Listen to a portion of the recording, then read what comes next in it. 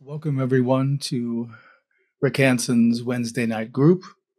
I want to express my deep gratitude to Rick for inviting me to once again guest teach this group. I always find it an interesting time to spend with you all and to be among practitioners with such varied practice and such interesting questions. My name is Stephen Doetsu Snyder. I'm a Buddhist teacher authorized in the Theravadan Buddhist tradition and also in the Zen tradition. In the Zen tradition, I'm authorized in the Soto and Rinzai lineages for those that know the Zen tradition. I've authored 5 books. The first is on practicing the jhanas, which are deep concentration states, a book on stress reduction, one called Buddha's Heart, which is the deep heart practices of Theravada Buddhism called the Brahma Viharas. Another book called Demystifying Awakening, outlining the path of awakening, comparing and contrasting the Theravadan and Zen models of awakening. And my most recent book is called Trust in Awakening. It's a retranslation of the first Zen poem, the Xing Xing Ming, with some modest commentary. My next book will be out sometime late this year called Soothing the Longing Heart.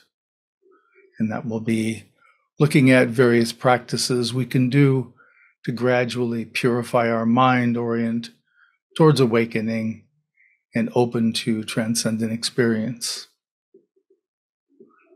Tonight, I want to talk about peacefulness and stillness. The way that I frame and present the source of all universes, all manifestations, all reality is called the Absolute. It's called the Absolute because it's absolute reality. It's not born, it doesn't decay, and doesn't die. So it's unconditioned. All of us and our world is predominantly conditioned.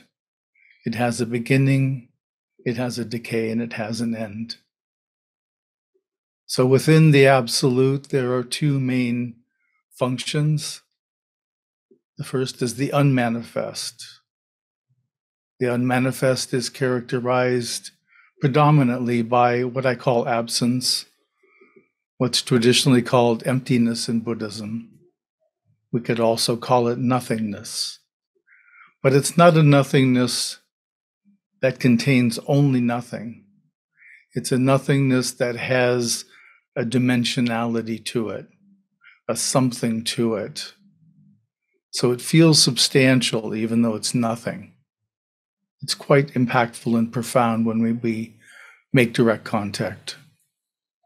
Among the qualities in the unmanifest are peacefulness, deep, lasting peacefulness, and profound stillness. A stillness that's what started the world. The sign of Om in the yogic tradition is intended to represent the silence before the Big Bang. Om being the sound that was present before all of manifestation came into being. The other functioning of the Absolute is called the manifest. The manifest, the chief quality is presence, here-ness, now-ness, beingness. And part of its functions and qualities include a pure love, unconditioned, universal, all-inclusive love, and pure awareness, which is awareness without concept. So it's awareness without an accompanying thought to go with it. It's an awareness that doesn't reflect on our history and find what this is like. It's the direct experience, the direct knowing. And this is the territory of realization, what we call awakening in the Buddhist tradition. Now, peacefulness is a significant quality of the unmanifest. The peace follows the rich, luminous blackness of absence. When we're in contact with that rich blackness, we can open to and contact the peacefulness. Conceptual peace, the idea of peace, is an absence of conflict. We're not talking about that kind of peacefulness or peace. We're talking about non-conceptual peace. It's not positioned for or against other concepts. There is a completeness and aliveness to all qualities of the Absolute.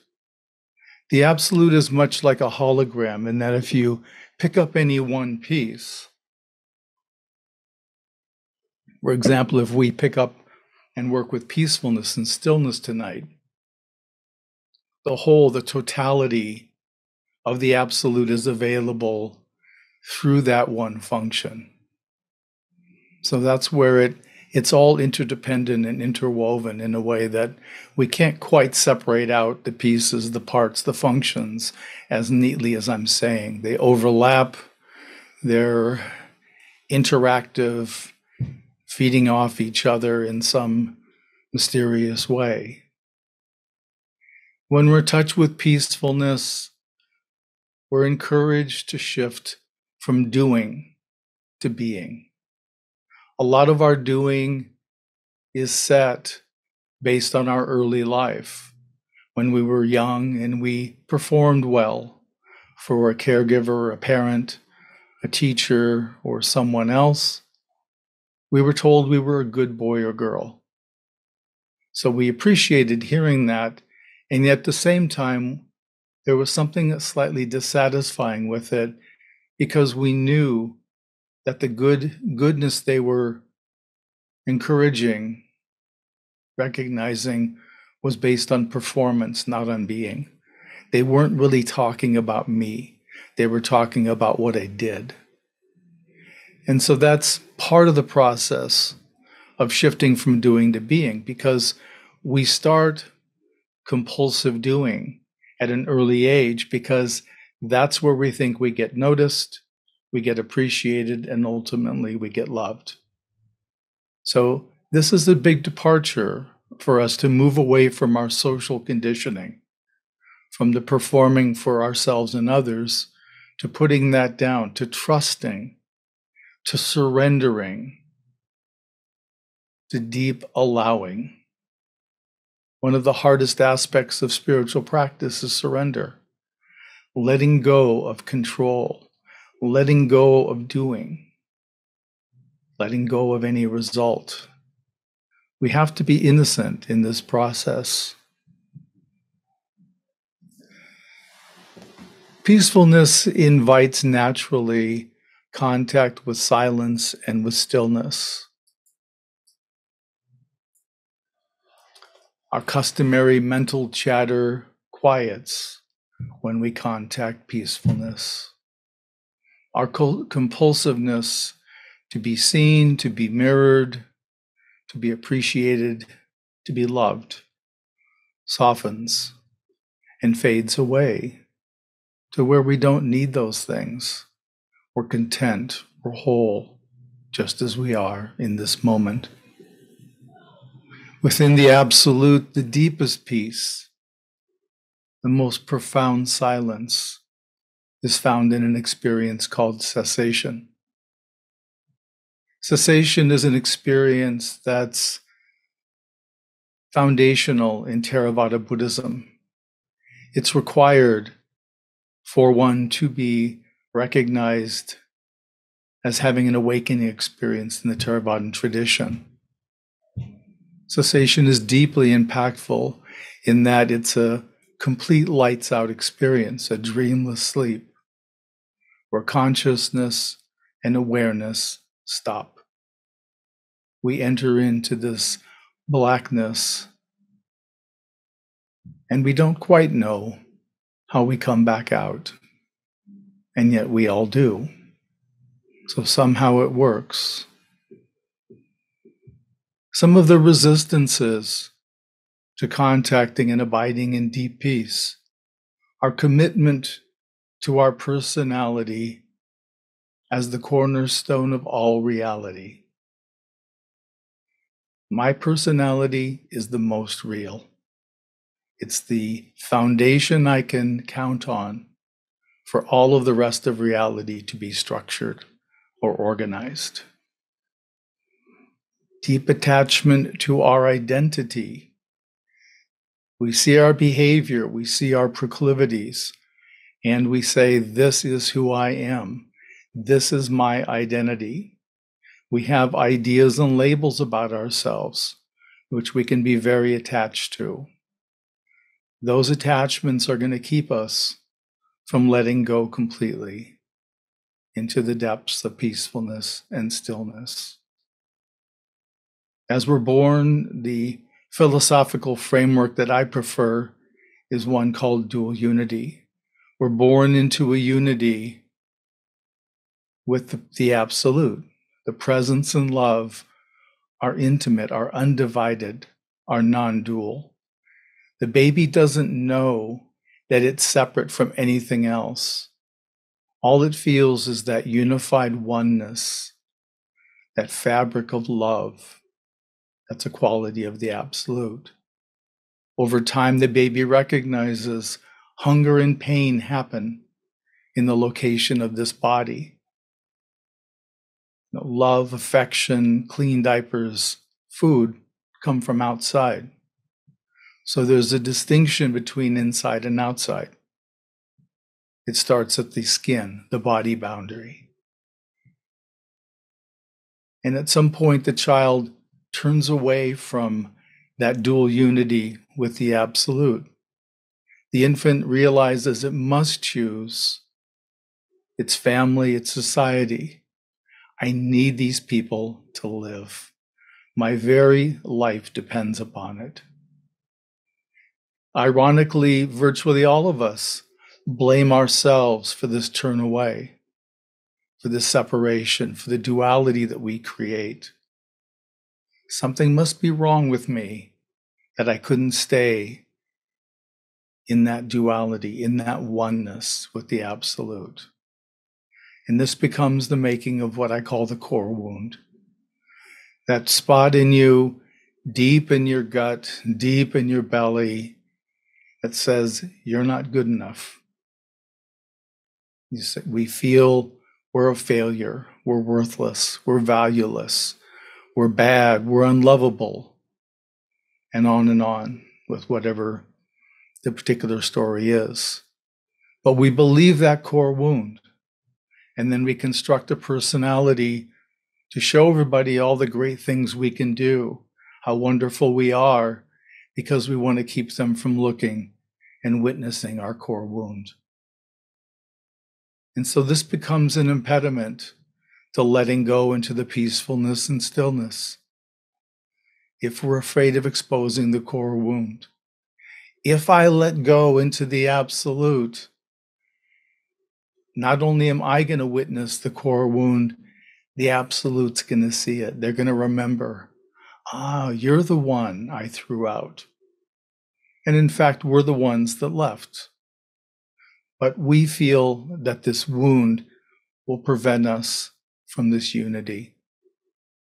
Of course, it won't, but that's our belief. And then finally, a fear of profound aloneness will keep us from going deeply into the peacefulness and stillness of the absolute. It is to be alone in a profound way, to be in the absolute. There's nothing. Thoughts will stop.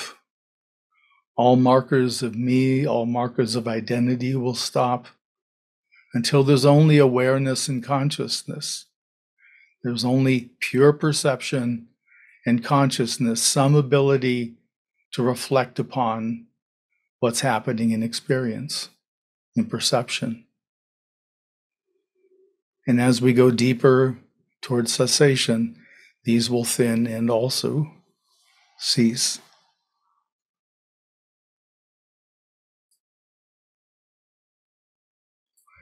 Stillness is a pristine quality of the absolute.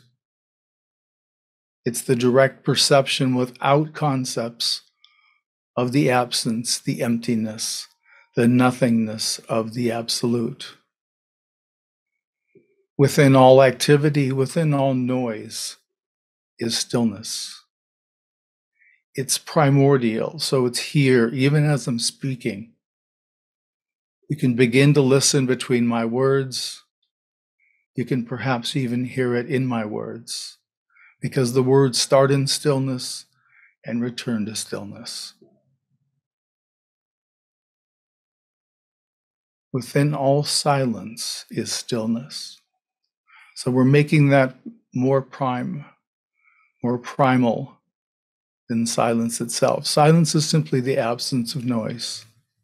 Stillness can be present with noise. Stillness is quite powerful and impactful on our consciousness and our identity.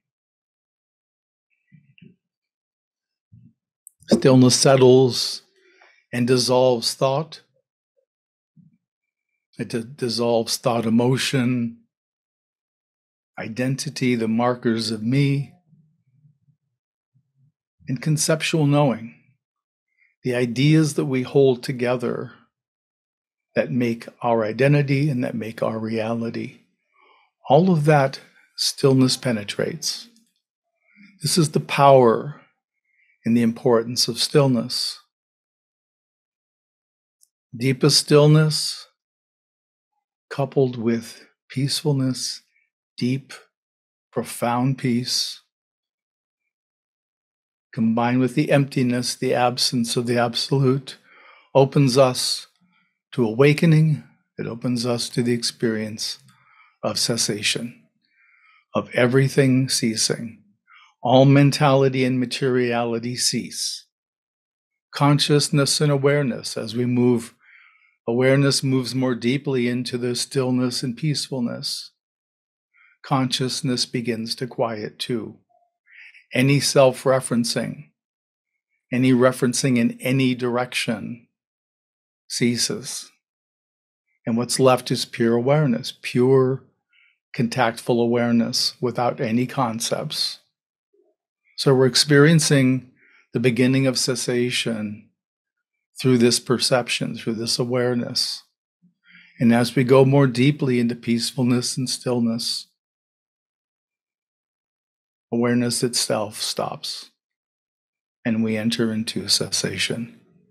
Or cessation enters into itself is probably a better way to say it. I'm going to take some questions now. I'll let the host select the folks who put their electric hands up for questions. And I've also asked them to periodically let me know what questions come up on chat. I don't have Rick's ability to both monitor chat and live questions or comments. So they're going to help me out with that.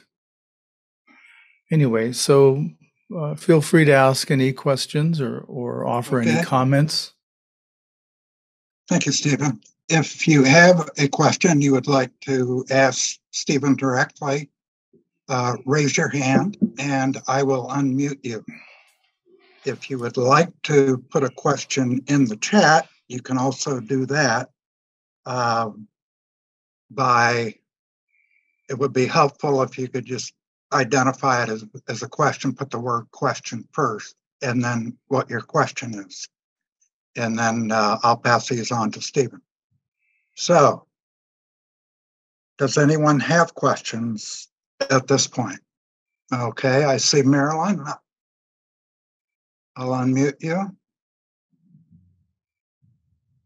Unmute yourself. Hi. There you go. Hi, Marilyn. Yes, hi, Stephen. I really enjoy when you're here in this group because you take me very deep. So when you took us through this meditation right beforehand, you said, this is a meditation I developed for myself. And I just want you to explain that a little more because I do too many guided meditations.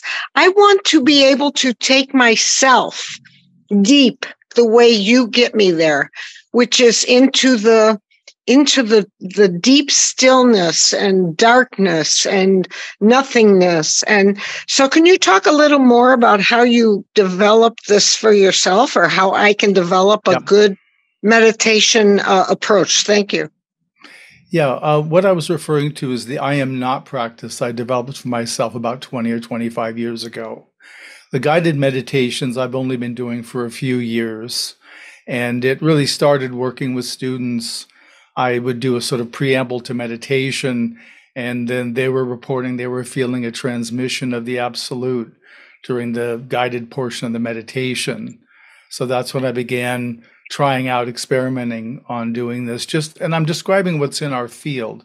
I'm not leading us anywhere. I'm not doing anything but describing what the absolute, how it's presenting in this moment. So I've got plenty of videos on my YouTube channel, which is my name, Stephen Doetsu Snyder. So you can follow along with many of those. That's what most of my students do, and find that to be quite satisfactory in doing these deep journeys that we can make into the absolute. Yeah, I love that. Thank you very much. You're welcome. Okay, Elaine, we'll ask you to unmute and ask your question.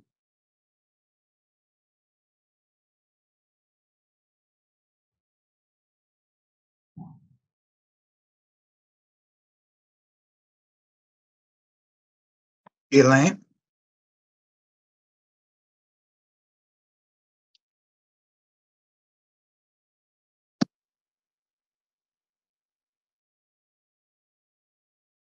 Okay, well, I guess she does not have a question. Okay. Anybody else with a question or comment? Oh, Elaine's trying to unmute, it says.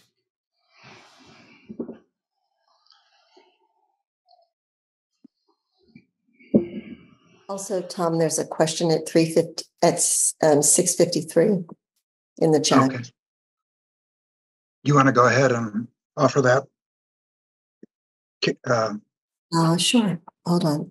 The question is from Jed, Stephen, and he writes, in your opinion, is consciousness or awareness an illusion, as some materialists suggest? Well, it's a good question, whether it's an illusion. I guess what I'll say is we certainly take it to be real. So whether it's a construct or whether it's a way for the absolute to manifest as humans, I'm not sure.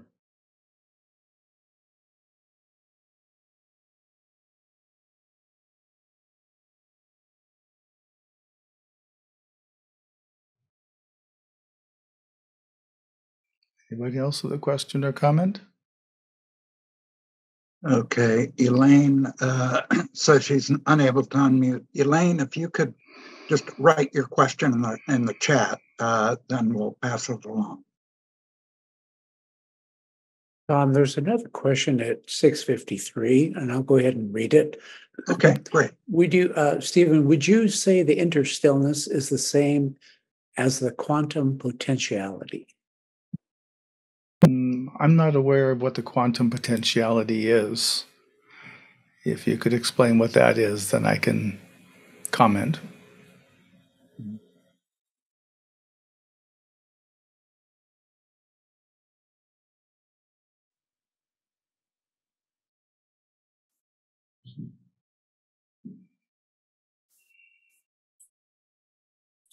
It's okay if you don't have questions or comments. I mean, you folks can always break into your small groups if that's the direction you'd prefer to go.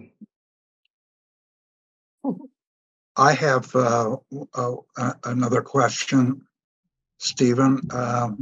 Dan Brook at 6:57 says, sociologist Lee Thomas said that we perceive as real what becomes real in its consequences.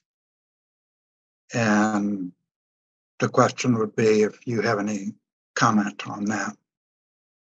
Well, my first question would be, who's the perceiver?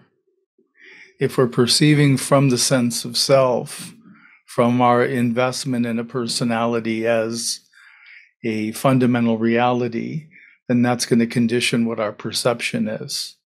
If we're able to perceive with the, let's say, the eyes of the absolute, then we're going to be perceiving the absolute in what we see.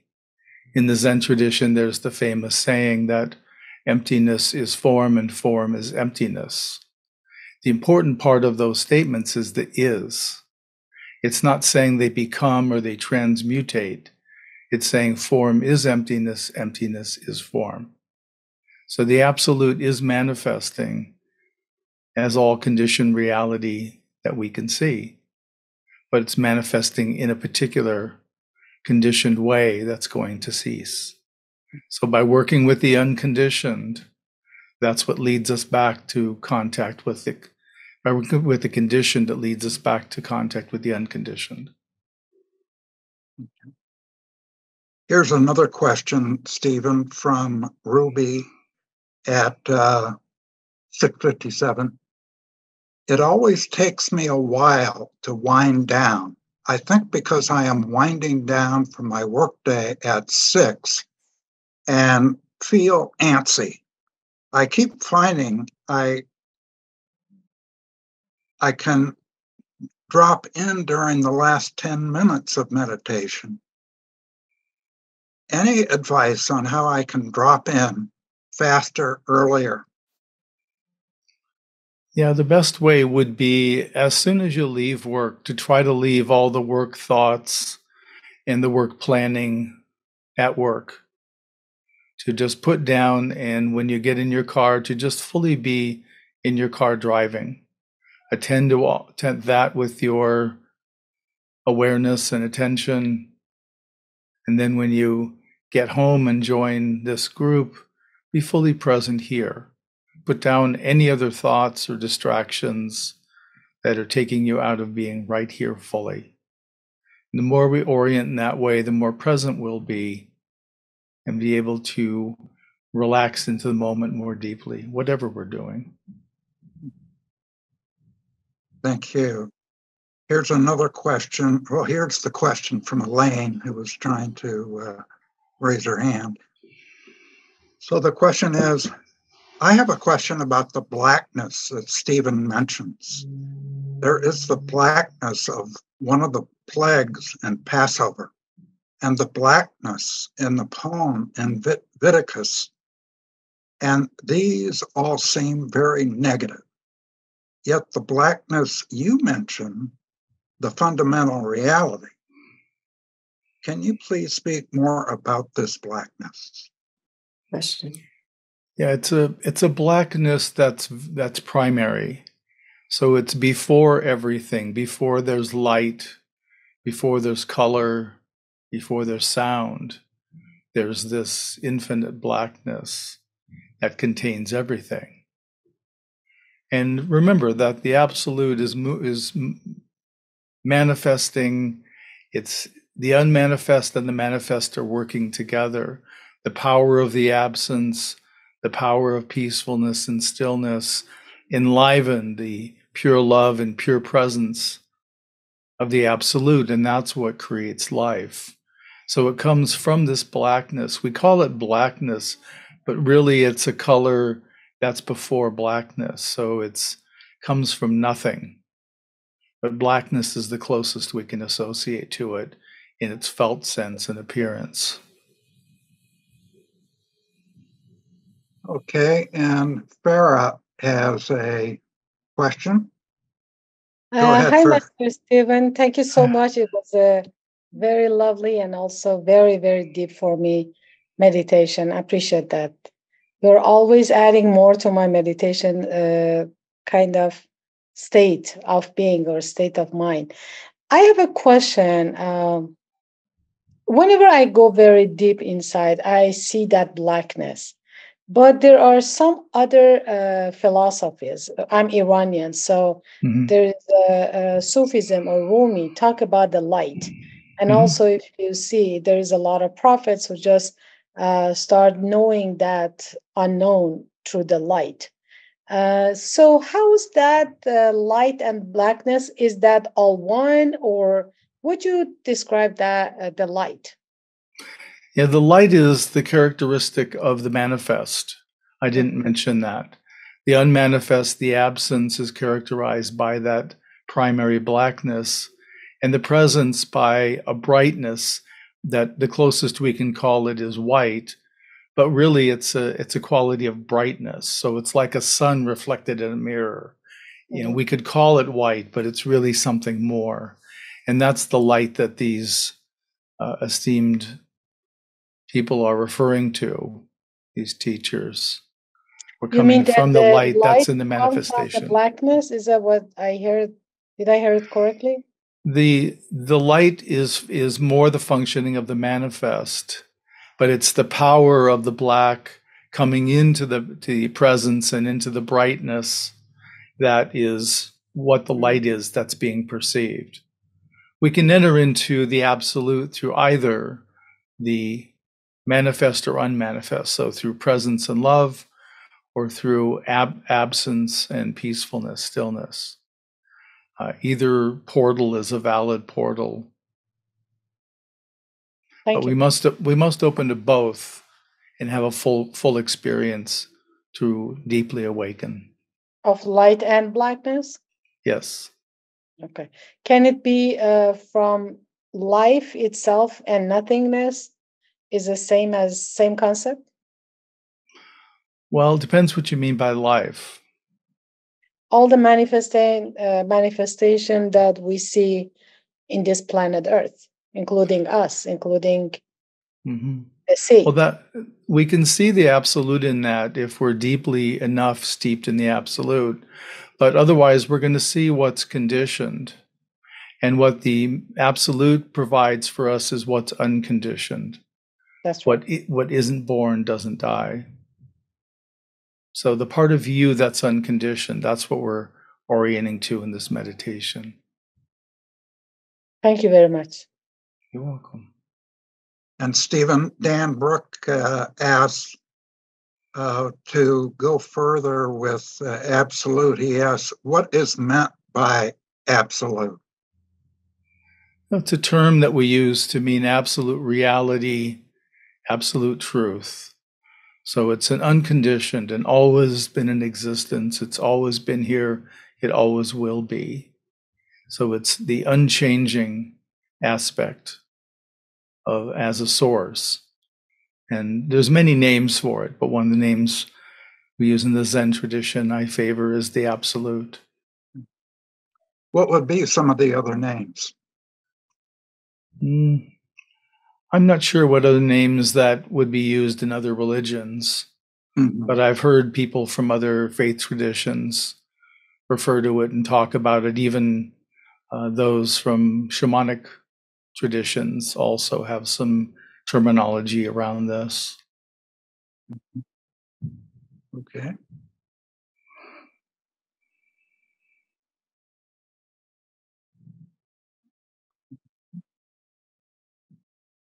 If anyone has any questions remaining, please go ahead and raise your hand. I'm reviewing the chat.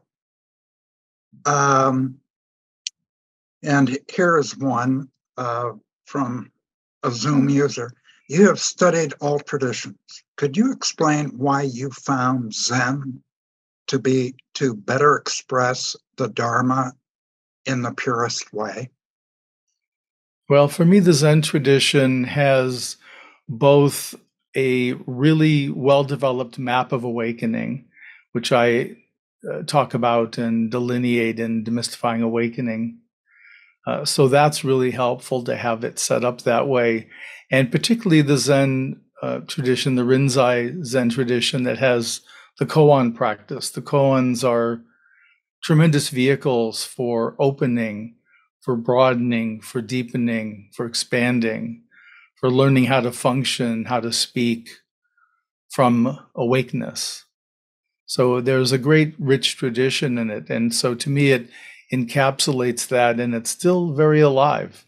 The practices, the realizations, in Dharma transmission, part of what's transmitted is the realization of all the masters of the lineage. So all the realizations of the men and women who have been masters and teachers in the tradition is transmitted to the new teacher. So we carry the lineage quite literally in our practice. So, Thomas, can I interrupt?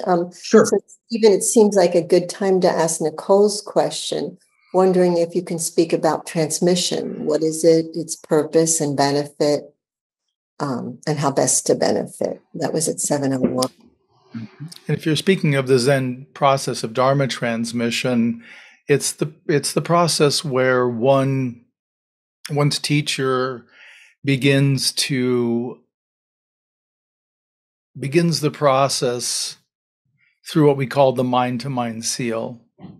And the mind-to-mind seal is a shared consciousness that particular teachers and students will have together, where it feels as though there's a kind of a shared whiteboard or a shared consciousness, a oneness between the two that can be activated from either position.